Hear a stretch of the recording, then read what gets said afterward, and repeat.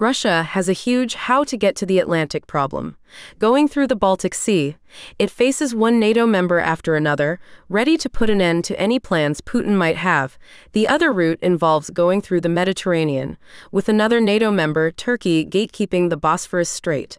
There is, however, a third option. Today, we talk about Russia's plans for its very own Panama Canal in Iran. Plans to connect the Caspian Sea with the Persian Gulf have existed in some form or another over the past few centuries. The most recent and ambitious one, however, wasn't proposed until 1966, when Iran conducted a study on the feasibility of such a project. At that time, the Caspian Sea in its entirety was divided between the USSR and the pro-West Iran, and so the project was shelved, as there wasn't much trade potential between the two countries. Things are different today, however.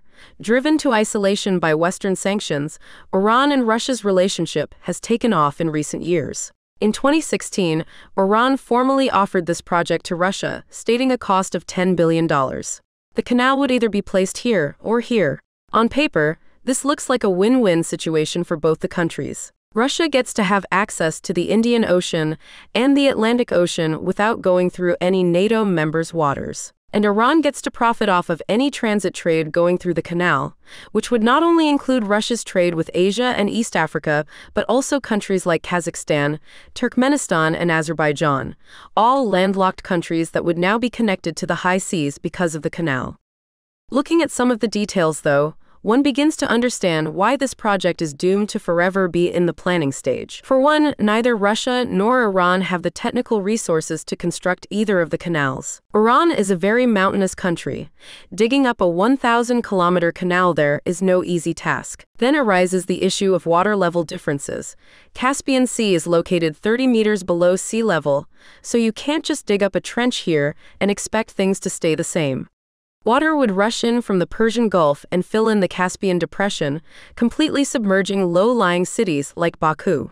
A way to solve all this would be to use a system of locking reservoirs that gradually lower the ships from the height of the Persian Gulf to the Caspian Sea.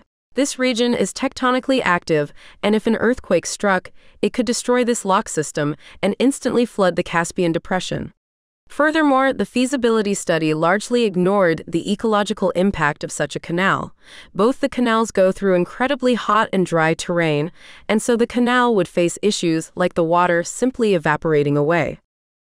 Ill-conceived plans by Russia, very much like this one, have already destroyed the Aral Sea. And so, this pipe dream is destined to stay just that, a pipe dream. For more videos just like this one, subscribe to the channel.